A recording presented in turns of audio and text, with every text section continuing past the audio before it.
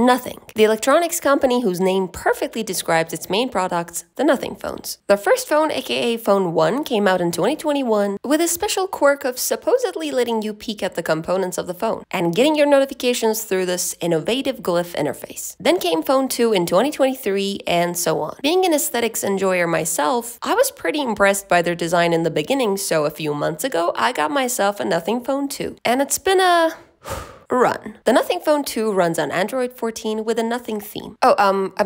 NothingOS. It has a minimalist monochromatic design with its own retro font and a bunch of native widgets and applications. I admit, everything looked cool in the beginning, until I actually started using it. I didn't want to compare, but because I saw them do it a lot on social media, then why not? Even though NothingOS is a skin of Android 14, they didn't really change much, compared to One UI or OxygenOS that completely modified the default Android 14 UI. Because of this half-assed UI, there are so many inconsistencies and things that they somehow managed to make worse compared to Android 14. Like the quick settings. On Android 14, you swipe down once and you can see 4 settings and no brightness. This is fixed in One UI, but Nothing adds 2 more settings and misses the chance to add brightness here and make things easier for everyone. On Android 14, the second swipe expands everything and you can swipe through to see 8 more settings at a time. On NothingOS 2.6 though, the Wi-Fi and Bluetooth boxes grow bigger for no reason at all and take 1/3 of the screen, and there are only 6 more settings available to you with every swipe. And where is brightness? Oh, I thought that was a slider or divider or something. Nobody should have to press on something to figure out what they are. And to put the cherry on top and compensate for the lack of nothingness, they just had to force their own font on the time and place it in the most questionable way. And completely break the alignment and symmetry. I mean, even the date is slightly lower than the battery information on the right side. You can't unsee this once you see it. You know what, I'll just let you look at this for a while. Instead of trying to make Android 14 look weird, we could have a whole new quick settings that actually uses a Nothing design language and improves the layout, like bringing the brightness settings lower for easier access, or saving space with these icons that are similar to the Nothing widgets. But from what I can see in the upcoming NothingOS 3, that's not gonna happen. And to be honest, there are a lot of similarities between the NothingOS 3 quick settings and the OxygenOS quick settings from OnePlus. It's almost as if the same person founded both companies. The visual inconsistency follows you everywhere. They use this dot matrix font in the titles, but they completely missed the chance to create and use their own icons in the UI. The navigation system is similar to Android 14. It allows you to choose 2 navigation modes: gesture navigation, like swiping from the bottom, left, or right of the screen, or 3-button navigation to go back, go home, and switch apps. These icons, though, if you're gonna have a UI worth calling OS, then don't do 20% Nothing and 80% just pure raw Android UI. You can offer both the Nothing's design and the default design and allow people to choose whichever they like. Now let's start actually using the phone. First things first, I want to customize the phone for myself, starting with wallpaper. There are a couple of presets, but if I want more, first I can choose a picture. Okay, great. Second, generate an image with AI.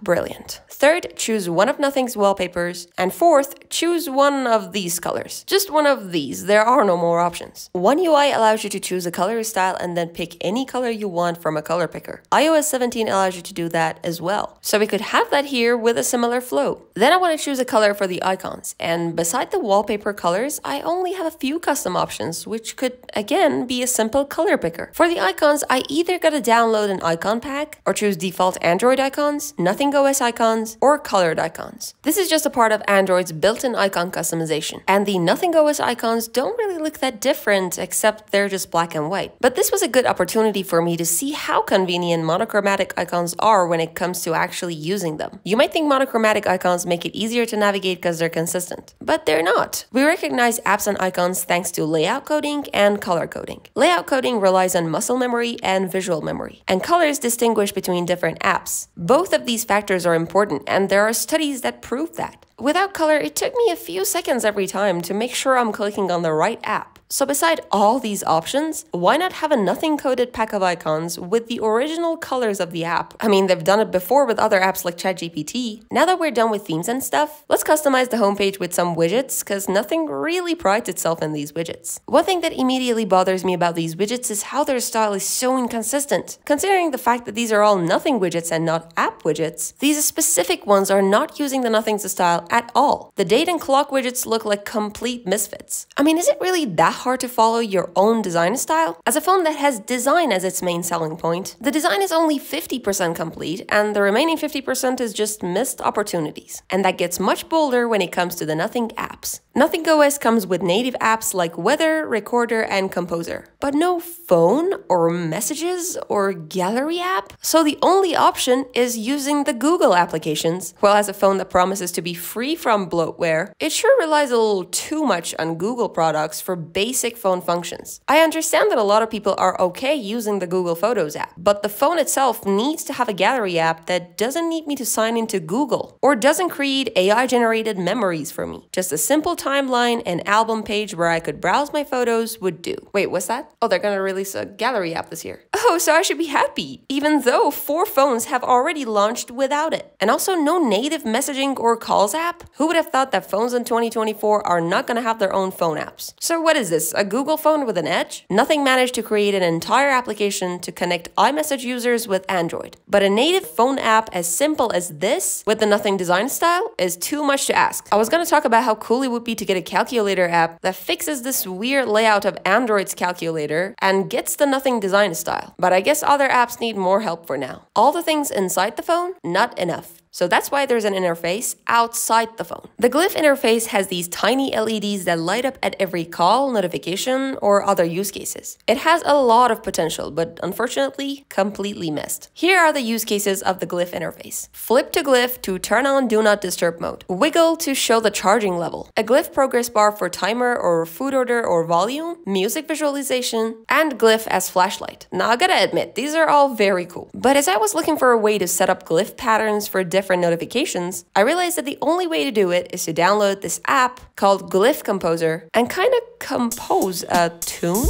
and then record it. This is not very intuitive because, first of all, there's so much back and forth just so I can set a pattern for my notification. And then every button down here doesn't correspond to only one flash of the glyph lights. Sometimes it flashes twice or 3 times. What if I just want to open an app, go to notifications, go to glyph, and from there choose a pattern by clicking on the glyph symbols? And for special notifications, I think an option for modifying the color of the glyphs could also be pretty cool. Now, one thing that bugs me about the glyph is the progress bar feature is almost useless. And even if it is useful when for some reason you turn your phone around to read the progress of an order or timer, what I can't understand is why the progress bar doesn't come with camera's countdown timer. Instead of using this opportunity to offer something truly unique for photography on phones, you get this weird flash that doesn't let you know exactly how long you have till the photo is taken. Nothing really likes slogans. First, it was removing the barrier between people and technology. So their phones came with a transparent back glass that gave you the feeling that you're looking at the internal components of the phone. So it's a minimal design that's easier to fix, right? Well, as iFixit said for Nothing Phone 1, this complex design actually makes it more difficult to repair. So all the components you see here are sacrificing everything for design. So much for minimalism, huh? Plus, most of the components visible from the outside are not actually functional, and these design choices make it even harder to disassemble. And there's not even a repair manual. For reference, both your Samsung phones and iPhones have repair manuals. Now their motto is building a world where tech is fun again. Well, I can tell you that reviewing the UI of this phone has been pretty fun. Maybe if it wasn't $699 for a phone with so many shortcomings, it would have been the most fun thing of all time. But I'm definitely looking forward to see some improvements. Well, that's all for this video. If you liked it, make sure you do your magic down below, and see you on the next one.